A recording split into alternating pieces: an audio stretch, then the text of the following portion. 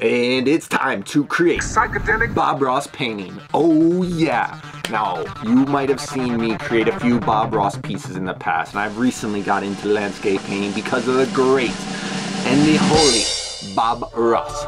Thank you, sir.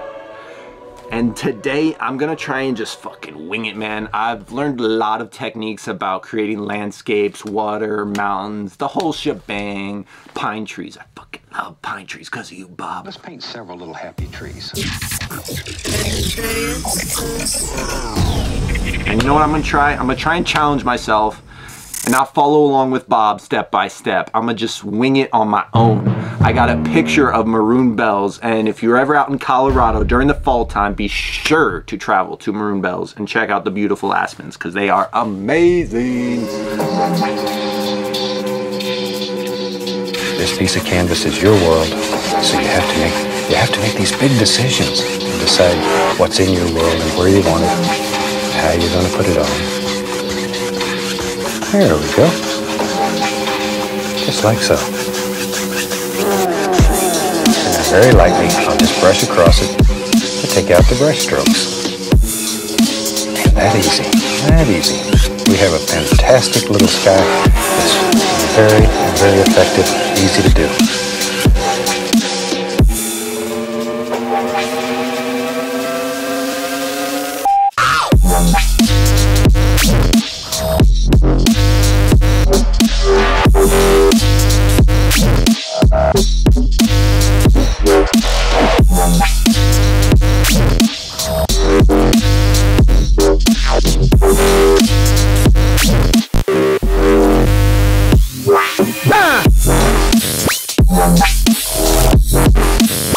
But I was thinking, you know, what if Bob did mushrooms or acid, or what if Bob tripped balls? What would he paint, man? I was starting to think, and I was thinking he would just make a real trippy landscape. So I wanted to incorporate some psychedelic trippiness into my Bob Ross Maroon Bells landscape.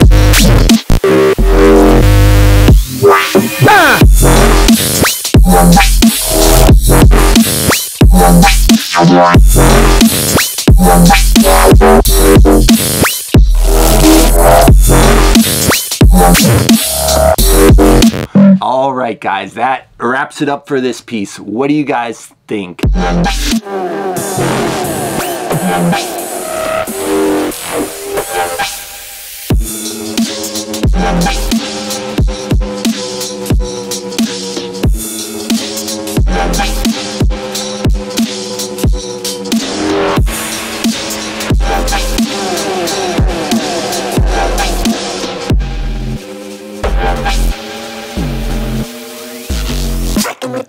I am such a fan of this, and I'm definitely gonna incorporate this style into more of my landscapes, explore with it, experiment.